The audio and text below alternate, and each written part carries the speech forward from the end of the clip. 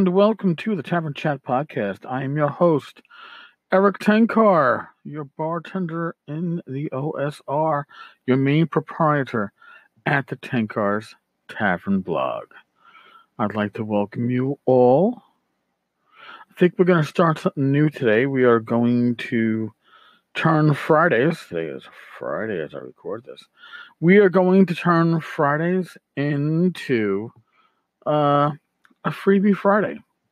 Not a Freaky Friday, but a Freebie Friday. I'm going to go over free releases that you can pick up in the OSR. I will include links to everything in the blog post that goes along with this, but most of this is going to be found on RPG Now, some on Lulu. A few are harder to find, but you'll be able to. You can Google them, but like I said, I will definitely put links out for all of this stuff. But before we dive into that, we got a voicemail from Tim Shorts about the Ennies. I'd like to address that, and then we'll dive in. Back in a moment. Hey Eric, Tim Shorts here. A little bit about the Ennies. I kind of did a podcast about this a little bit ago. I mean, every award is going to have issues. It doesn't matter what they do. I remember a few years ago when they had the whole issues with the judges and all that bullshit. Now they're complaining about stuffing boxes. And when they do the new thing, people are going to bitch about how that's done. I mean, the Ennies themselves don't really reflect my buying stuff. Anyways, it's cool to see all the OSRs. Was really happy to see like Cecil Howell win, and really glad to see Glenn Seal win. So seeing that definitely makes me pay more attention to it, since I see the people that I'm already interested in winning. But would it make me go out and buy them? No, but they're there, and I'm glad they won. So hopefully whatever they do improves the situation. So, all right, Eric, keep up the good work. Yeah, Tim, our ideas of the Ennies are pretty much on par. And although I don't think that winning a gold or a silver Ennie will make a difference in my purchasing habits, it does for a lot of people. Overall, putting that gold or silver on the cover of your product and being able to say that in your RPG Now splash page, it affects sales. It really does. It does do something. Now, before I delve into what I'm going to delve into, I kind of had I don't know if you can call this a review or just a really nice statement about this podcast, but this came up on the Discord channel yesterday. I listen to his podcast, meaning this podcast, Tenkars podcast, every morning. Sometimes I think it's NPR till the F-bomb drops. Then I remember I am in geek heaven instead. You see, the fucking F-bombs, they make it real. I didn't know I was that close to NPR. You know, hey, I could try a more monotone voice, I guess. In any case, back to the topic at hand, which is free OSR Rulesets. We're going to delve into some of the fantasy ones. There's a lot. They are a lot. I do have a page up at the tavern that will list all these and more. I also have free sci-fi rule sets up. It's a much smaller list. I'll go over that later. Other rule sets. It was good because Pex yesterday gave me a list of pretty much dead links on the blog, and it reminded me that some of these lists that I had planned on putting together never got done, so I shall do that. But the fantasy list is by far going to be the largest. I'm not going to get through it all today. I'm going to just pick and choose through it for the most part. But these are things that you should just keep an eye out for. These are free. That's the whole point. Swords and Wizardry, my baby to some extent, because I put together the Swords and Wizardry Light with help from James Spahn and Zach Glazer. Swords and Wizardry comes in 4 officially supported flavors. They're either supported by Frog God Games or by Matt Finch himself. Swords and Wizardry Light which is the 4-page rules. Swords and Wizardry White Box, which is pretty much a clone of original D&D White Box. Swords and Wizardry Core, which is White Box with the first supplement. And then Swords and Wizardry Complete. It is original White Box D&D with material from the first couple of supplements. I feel it plays very close to AD&D first edition to me, but to each their own. Labyrinth Lord. Labyrinth Lord comes in 2 official flavors that are free. Labyrinth Lord Revised Edition, which is a clone of Basic Expert, BX, an Advanced Edition Companion. Now, this pretty much adds in the 1E classes and monsters to Labyrinth Lord. It is not a complete game. You need the Labyrinth Lord Revised Edition to play it. They work well together. They are free in no art versions. If you want the art with it, there's a nominal cost. If you want print, obviously you got to pay for print. They also have original edition characters, which is their kind of white box. However, that's $3.95 in PDF. It is not free. Osric. Osric is your clone of 1E. It is a streamlined first edition that pretty much jettisons the rules that the vast majority of us never used because we never understood.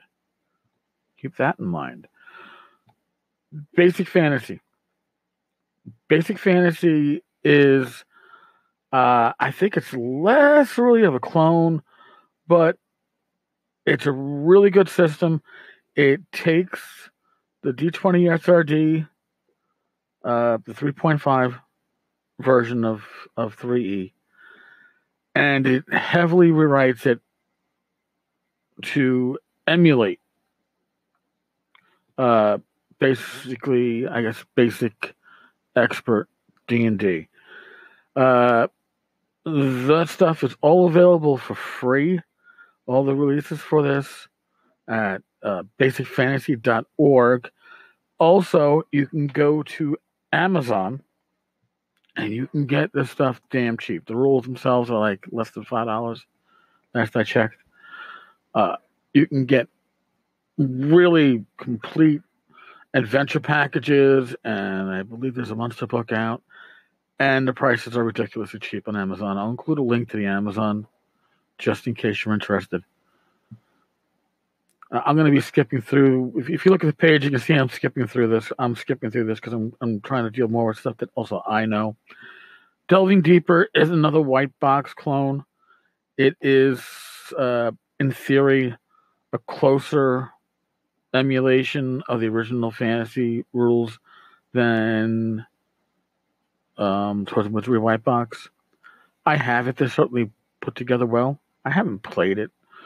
No, you should note that I own a lot of rules that I will never play, but just putting that out there. Lamentations of the Flame Princess Weird Fantasy Role Playing. The first printing of these rules, the first incarnation of these rules, Lamentation of the Flame Princess rules and Magic are available as a free no art version. Now, since it's a no art version, it is probably appropriate for most, if not all, ages. If you went with the art version, you'd be seeing things like male penises. But that's Lamentations. So we won't go there. Dark Dungeons. Dark Dungeons has been referred to by some as kind of a reworking of the Rule Cyclopedia for D&D. It's just a great name because it takes its name from the Jack Chick tracks, and you can't go wrong with that. The Myth and Magic Starter Guide. Myth and Magic was to be a pretty complete and pretty well done clone or update to the second edition of AD&D. This is a Kickstarter that went off the fucking rails. The creator pretty much turtled up under criticism of not getting his shit out. He's the one that decided to post my shipping details as a comment on the Kickstarter because of how I was hounding him. I contacted Kickstarter on the weekend and got them to remove it, which is pretty impressive. And they got a little bit of a reprimand. When my copy of the player's handbook or player's guide arrived, I actually opened it up in my backyard, afraid that I might have a large amount of anthrax or some other kind of product included in the mailing envelope it came in. It didn't. But the starter guide is still up. It's worth grabbing if you can. If you can find the Myth and Magic Player's Guide, the hardcovers out there, it's going to be in the aftermarket. I'm sure he's sitting on a bunch in his living room that he never shipped. But hey, who am I to say, right? Crimson Dragon Slayer. This is put out by tenkars-tavern.games. It's old school in feel, not necessarily old school in system, but it's ultralight. And Vanguard does put together just good stuff, even if I find that some of it is tasteless. But hey. Sharp Swords and Sinister Spells. This has gotten really good feedback by people online. It's got really good reviews. It's another game that is inspired by the OSR, but the actual rules are a little bit different. But it's got a good feel. The Majestic Fantasy RPG. This is by Rob Conley, Bat in the Attic. I'm not sure if it's a full release just yet, but it's based off Swords and Wizardry core, and it's classes and stuff that fit into his Majestic Fantasy setting. Two things of quick note: swords and shapeshifters, fiends and falchions. These are actually up at the Blood of Procopius blog. These are riffs or rips on Swords and Wizardry Continua Light. They are a different take on it. They are available for free. They're good to check out. Enjoy. Fantastic Heroes and Witchery Retro RPG. It's another clone of, or it's another reworking of the earlier editions. It pulls stuff from anywhere from basic to, I think, 2E. It's pretty damn good. Really can't complain. Pendragon. Pendragon uses a system kind of similar to what you're going to find in Call of Cthulhu and RuneQuest. The roots are similar.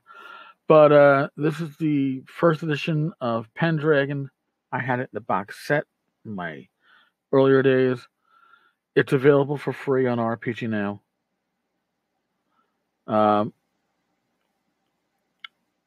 Iron Falcon. Iron Falcon is, I hope it is available for free. Here, I'm going to do one of those little things. I got to look it up because it is available for free. Iron Falcon is by Chris Gonnerman. He's the same main person behind Basic Fantasy RPG. This is his white box version. It's very well done. I actually have it in softcover, but the PDF is free. So I suggest that you grab it. Like everything else I've mentioned here, everything is free. Like I said, I'll include it. Go to the Tenkars Tavern blog. Go to the postings for today, August 17th, 2018. There'll be links to all of these. Those links will, in most cases, include affiliate links. Those are going to RPG Now. That just means that if you download it for free and you make a purchase in the next week or so on RPG Now, I will get a small token of your appreciation as an affiliate monies. Okay, but truth in advertising. I like to make sure everybody knows that there are affiliate links being used when they are. All right, that's about all I'm going to get into today. I don't want to make this too long an episode. Like I said, it's just an overview. These are things for you to think about, check out. They're all free. And like I said, they will be all linked in the podcast. Next Friday, maybe I'll continue with fantasy, or maybe I'll hop over to the science fiction stuff. All right, folks. Again, thank you for joining. Thank you for listening. If you're on iTunes, we'll gladly take a review. It can only help us. And if you like what you've been listening to over the last 90 plus episodes, assuming you've been here since the beginning, you can support us either via the Patreon, or you can support right in the Anchor. Go to the Anchor website for this episode, and you can support us. It all helps. Thank you. God bless. Be safe. Roll your dice well. And I will talk with you all on the flip side. Later.